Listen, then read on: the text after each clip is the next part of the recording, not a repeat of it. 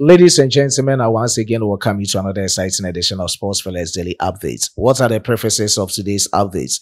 You'll be looking at the latest updates on Mohammed Kudus' violent conduct against Tottenham Hotspur, the verdicts coming out, and also his move to Arsenal, per the rumors coming in.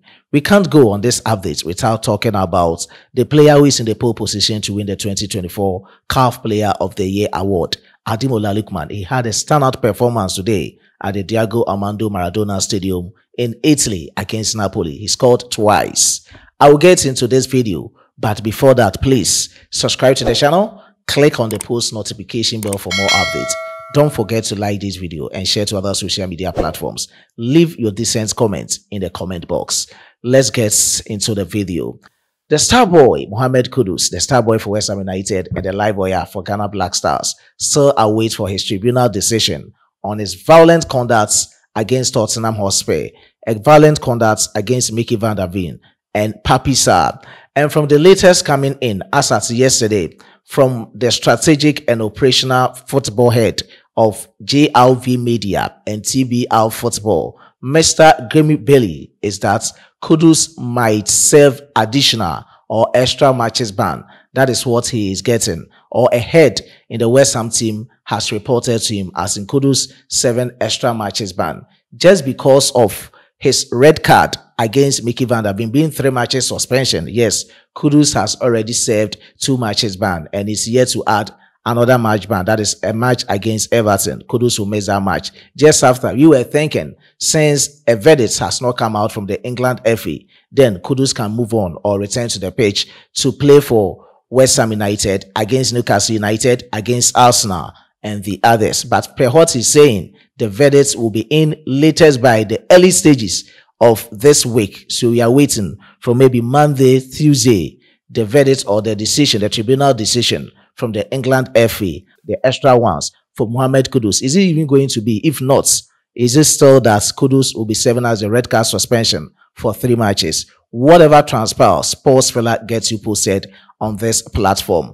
Still in the camp of Mohammed Kudus, the rumors coming in this morning in UK from the Sunday People is that Kudus might join Arsenal this January transfer window, just because Arsenal wants to sign Kudus when their player Leandro Trossard leave the club, because other clubs are very interested in Leandro Trossard, and clubs from the Saudi Arabian Pro League, especially Al Ittihad, has been reported to submit a hefty amount of £40 million for Trossard. If then the best replacement for Trossard at Arsenal, as at from January to the summer transfer window, is Mohammed Kudus, and the reported amount coming in is a colossal amount of £90 million for Mohammed Kudus from West Ham United to Arsenal in the January transfer window.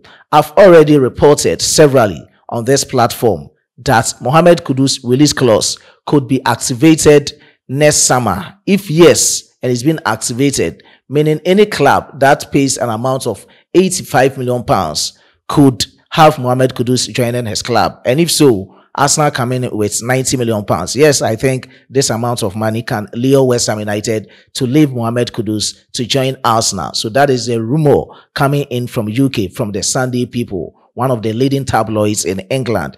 We will still get you posted on whatever transpire about Mohammed Kudus leaving West Ham United January transfer to join Arsenal. Let me move from the camp of Mohammed Kudus. Yes, we have to talk about our African players. They are doing well. I'm a Ghanaian, but I have to also talk about my Nigerian boys. They are performing super and extra for their various clubs. And today, I can't leave this update without talking about the poster boy, Ademola Lookman. He had a standout performance today at the Diego Armando Maradona Stadium.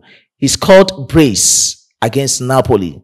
He scored on the 10th minute and on the 31st minute. What a player to watch. Ademola Lookman, looking at his prolific goal scoring and creativity, has propelled Ademola Lookman to go at the top of the Serie A goals contribution in the year 2024. He's super performing as at the year 2024. From January to November, Ademola Lookman is leading the tally with goals contributions, meaning the assists and the goals. He has scored 16 goals this very year with 11 assists. His goals contribution in the year 2024 for Atalanta Calcio is 27 goals. He is leading, and looking at his performance, he has risen to occasion against the top performing clubs, the elite clubs, the renowned clubs in Italy, clubs like Juventus, Fiorentina, and also Napoli. This season, I stand to be corrected, but he has played 6 times against Napoli. He has scored 4 times against Napoli, and he has played 4 times against Juventus this very year. He has scored twice and assisted once. He has also played 6 games against Fiorentina. He has scored 5 times and assisted 3 times. What a player with remarkable tally. Yes, there is no doubt, undoubtedly, I say and I will say and repeat it, that Ademola Lookman is my favorite African player of the year 2024. There is no doubt he is in the pole position.